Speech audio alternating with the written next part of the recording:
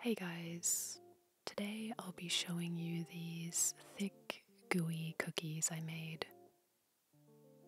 They're inspired by a famous New York bakery, Levain, and they're chocolate chip and walnut cookies.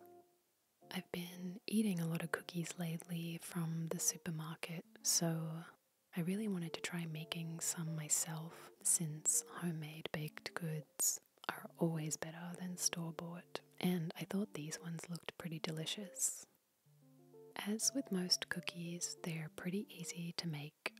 It's just a process of blending the ingredients together one by one.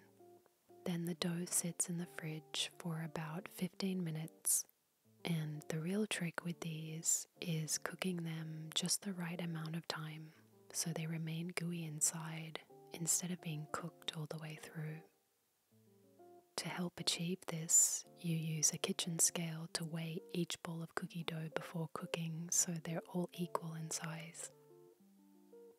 It was my first time making them, so I'm not sure I mastered the cooking time this time around.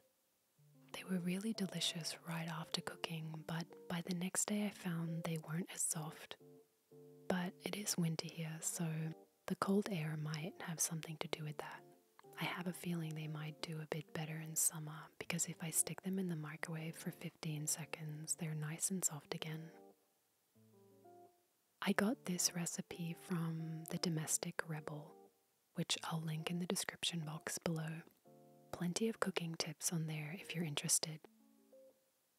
As you can see, they take around 20 minutes to prep and around 12 minutes to cook each batch in the oven. The ingredients for these are eggs, walnuts, cornstarch, unsalted butter, baking soda, salt, chocolate chips, all-purpose flour, vanilla extract, light brown sugar, white sugar, and cake flour. Or you can substitute plain flour and cornstarch for that. I'll list the quantities down below in the description box. The chocolate chips are a big part of these cookies, so try to get the best ones you can find. Next time I definitely like to try these with some milk chocolate chips, or maybe even a blend of milk and dark chocolate chips. Just depends on what you prefer. For the equipment you need a large mixing bowl, measuring cups and spoons, a spatula, kitchen scales, baking paper, a baking tray, a knife and chopping board, and a stand mixer, which I didn't have, so I just used an electric mixer instead.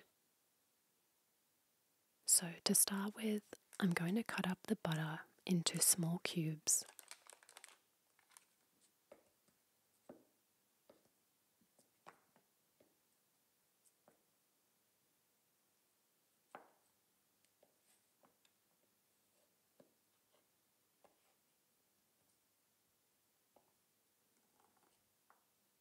I cut up a whole 200-gram stick of butter, which was a bit too much.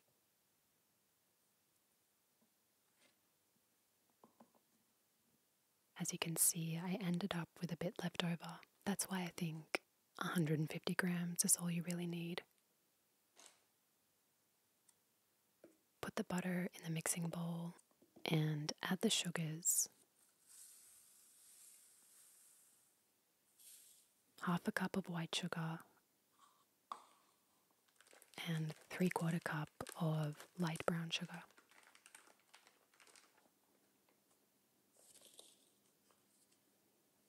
And then mix the butter and sugar together. Start on a low speed and increase it gradually until it's light and fluffy looking. It should take a good few minutes with the handheld mixer.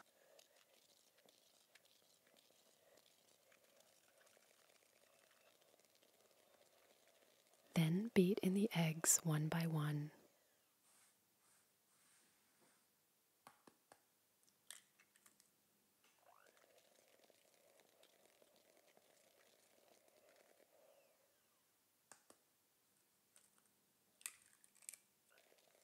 the mixture starts getting nice and creamy. Then add 2 teaspoons of vanilla extract,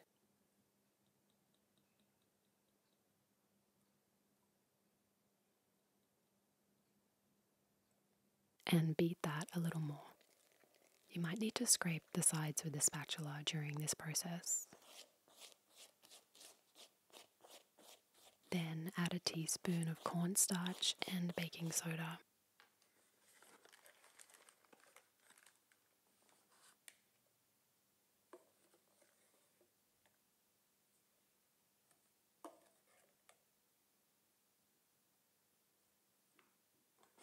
And half a teaspoon of salt.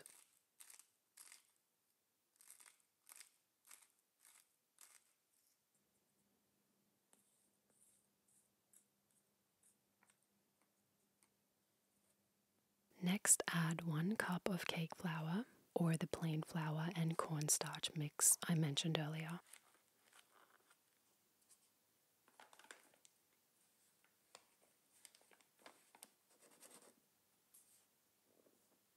And 1 3/4 cups of all-purpose flour.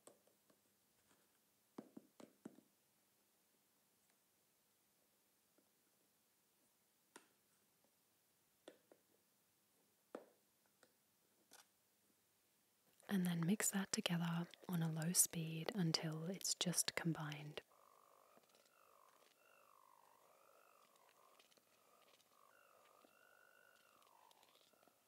Next, I'll add 2 cups of chocolate chips.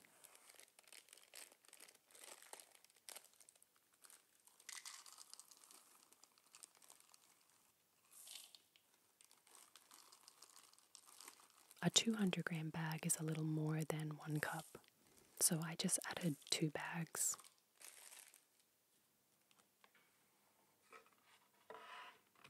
Next is the walnuts. So first I'll chop them up. Measure out 2 cups.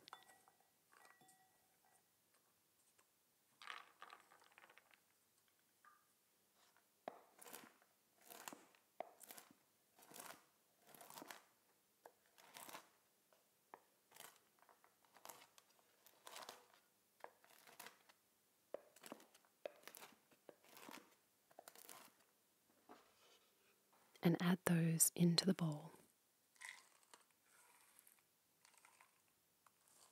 I just wanted to make sure it was still 2 full cups worth once they were chopped. And then beat that together until it's just combined.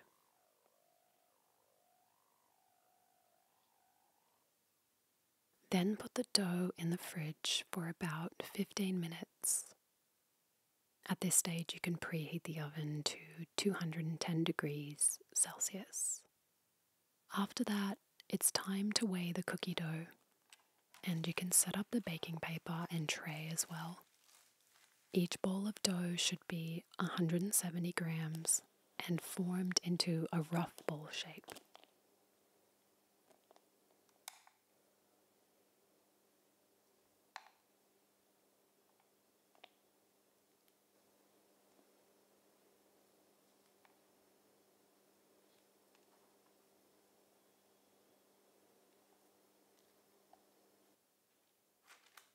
Stagger them about 8 centimeters apart on the tray. You might fit about 3 or 4.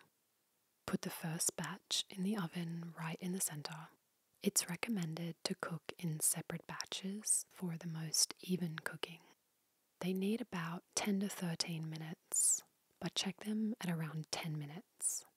They should look dry and dull on the outside and hopefully remain soft and underdone on the inside. While that first batch is cooking, you can weigh out the second batch.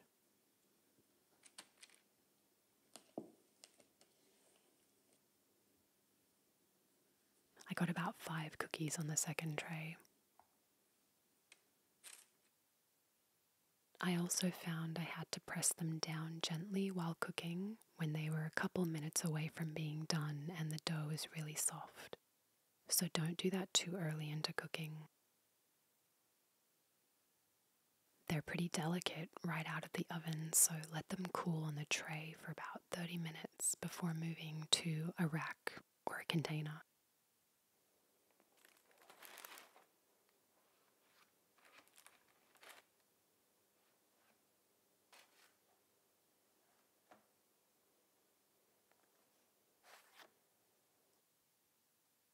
And this is the final result, fingers crossed. Look how nice and moist they look on the inside, and they're crunchy on the outside. Maybe slightly overcooked. It's a bit tricky, but they were still really yummy. I do wish they would stay like this into the next day or so, but as they say, that's just the way the cookie crumbles. And that wraps it up for this video, guys. I hope you enjoyed this one. Thanks for tuning in again, and have a great day.